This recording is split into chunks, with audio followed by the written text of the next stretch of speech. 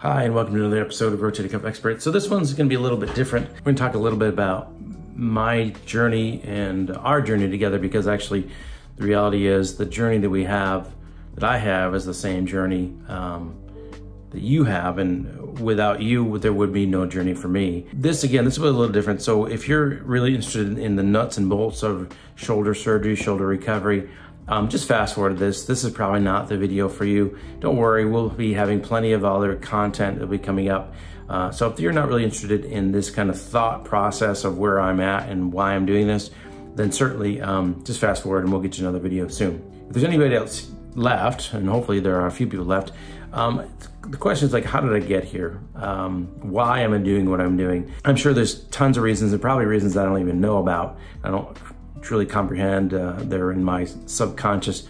But in general, the idea in thinking through this in this video, and then actually this video is probably the hardest video I've actually had to make so far, is that when I grew up, and I was grew up in a small town, and I was in the doctor's office for a month. I was sick. I had some tonsils and strep throat and stuff, and I had a problem with my ear, and I broke my leg. And so what I remember, and I remember for me, and I remember for my parents, that there was lots of things that the doctor said that I didn't have any idea what they're talking about.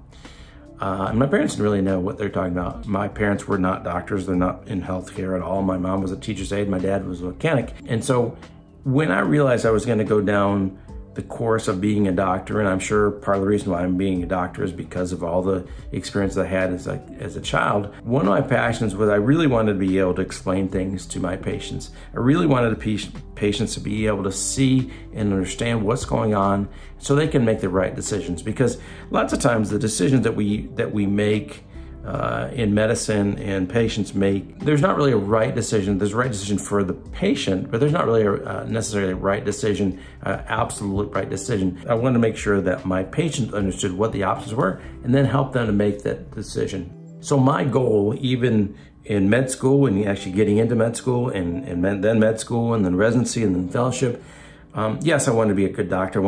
I wanted to be able to perform well, and I'm a surgeon, so I wanted to be technically accomplished. But I also wanted to make sure that when I sat down with people, with families, especially with kids, and talking with moms and dads about what's wrong with little Johnny, what's going on, what's happened, what we should do, that they would feel comfortable. They would feel, oh, okay, I understand. And so, although that's kind of part of what we're supposed to do as doctors, as we learn, not everybody comes at it at the same perspective. Lots of people come at it as, I want to technically know what to do. I want to know the medicines. I want to know kind of the protocol. This is what we're supposed to do.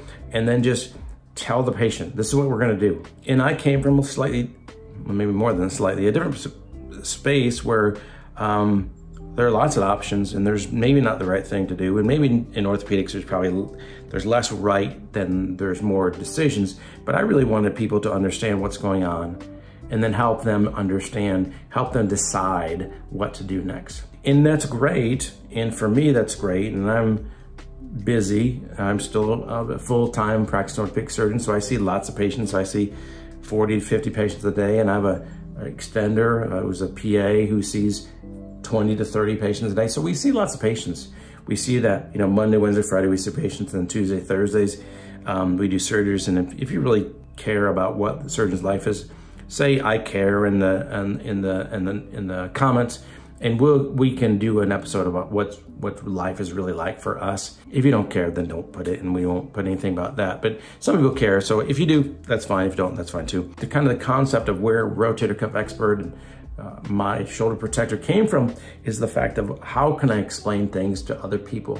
And then ultimately, after we explain things, how to help them have the most successful outcome as possible, right? This is how it started, and this is where it started from. This is the ideas.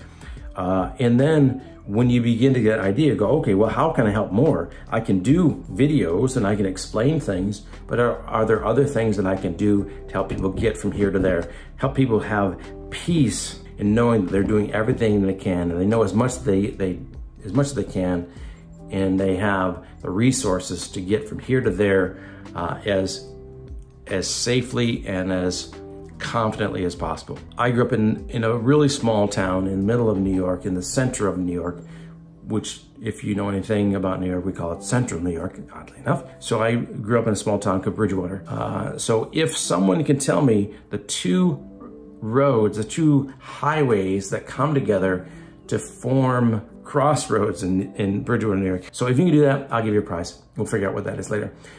So anyway, this is the first episode of this, we'll call it something I don't know. The first episode of who I am, why I'm here, what the purpose is, what the journey is, maybe my journey.